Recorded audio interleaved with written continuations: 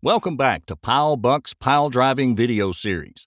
In this series, we'll be covering everything you need to know pertaining to pile driving, including the various types of equipment, methods, piles, accessories, and much more. In this video, we're going to discuss equipment selection and provide an overview of the driving system.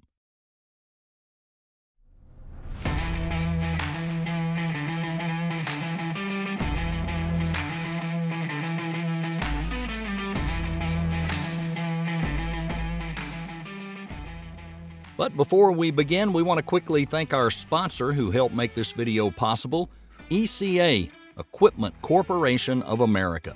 Since 1918, the go-to provider for heavy construction equipment, furnishing contractors with the most advanced and reliable foundation equipment in the world. Now back to the video. The evolution of pile driving equipment.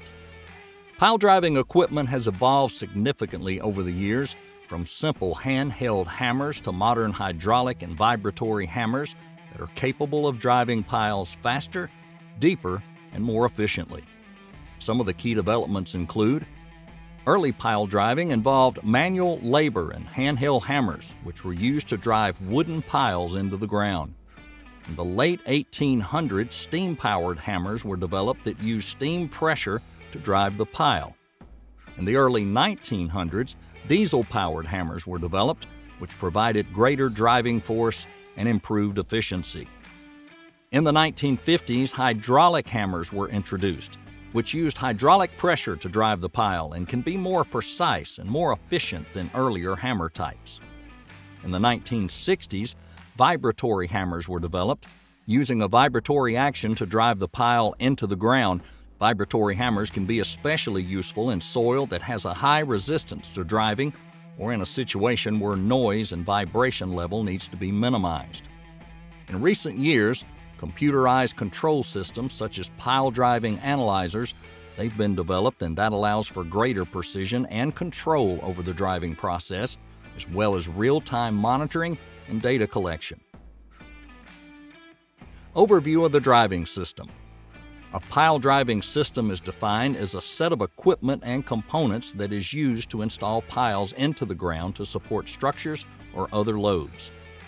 The typical pile driving system consists of the following: the pile, the structural element that's driven into the ground to support a load; the hammer, the device that delivers the impact to the pile to drive it into the ground; leads, a framework or guide system that's used to position and guide the hammer and pile during driving; cushion, a protective object that's placed between the hammer and the pile to help protect both from damage during driving; helmet, that's a steel cap or shoe that's attached to the pile to help distribute the impact force of the hammer during driving; power source, the source of power such as a diesel engine or compressor that's used to operate the hammer; monitoring equipment, sensors and instruments that are used to monitor and measure the driving process, such as pile penetration, blow count, and vibration levels; rigging and lifting equipment, equipment used to position, lift, and move the pile and hammer, such as cranes, winches, and hoist; personal protective equipment or PPE, safety equipment like hard hats, earplugs, and safety glasses, everything worn by workers to protect them from potential hazard during the driving process. It's important to note that all of these components of the driving system have an effect on the performance of the hammer and how the hammer transfers energy to a pile. Like what you see?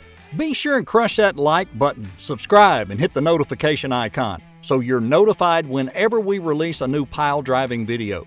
We appreciate your support. Pile hammer selection.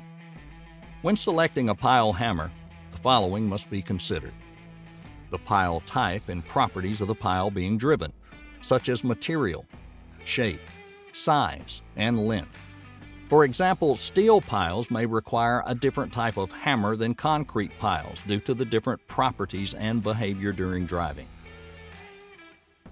Soil conditions. The soil type density, and other properties at the site where the pile is being driven.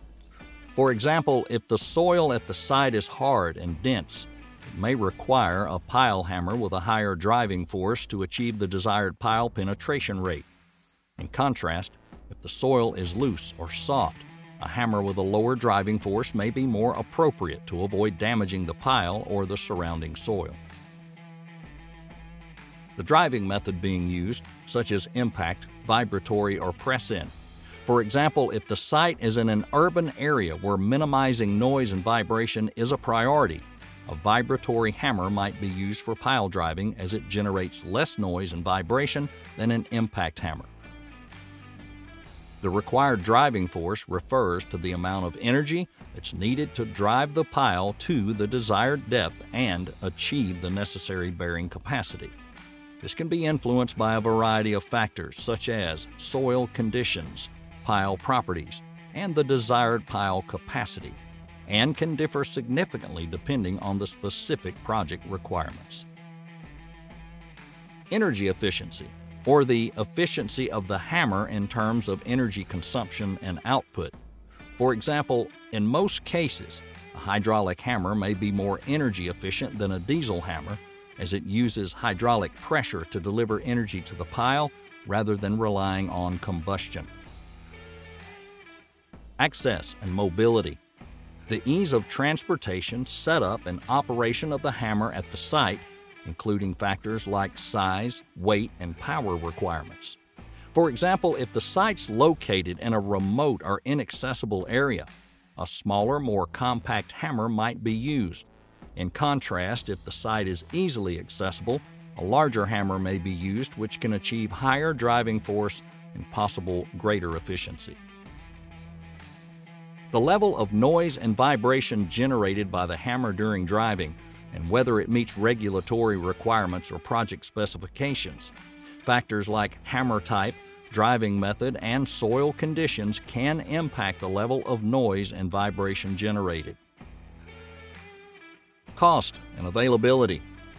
Of course, the cost of the hammer, availability of spare parts and service, and other factors related to procurement and maintenance should be considered. For example, if the project's on a tight budget, a used or rental hammer might be a more cost-effective option than purchasing a new hammer. All these factors should be carefully considered during hammer selection. This is just a simple list with minimal information. We'll discuss each factor in greater detail in upcoming videos. In addition, there's available literature at the pilebuck.com store. Penetration limitations. In order to monitor the pile driving process and ensure that the pile is driven to the appropriate depth and capacity, the rate of penetration, defined as the number of blows delivered by the hammer per unit length of pile penetration, is a crucial element, and it cannot be overlooked. During pile driving, blow counts are recorded in the field on a per-foot basis until the pile approaches a designated tip elevation or the end of driving. At that point, the blow count is typically recorded for each inch of penetration. This information is then used to determine the relative capacity attained during driving and to prevent overdriving, which can cause structural damage to the pile. Overdriving occurs when the pile is driven too far into the ground, and it results in permanent deformation or damage to the pile structure. Limited penetration rates are specified to prevent overdriving and provide guidance for determining the relative capacity attained during driving. These rates are the maximum allowable number of blows per unit length of pile penetration. Limiting penetration rates may be impacted by the type and properties of the pile, soil conditions, and the driving method being used.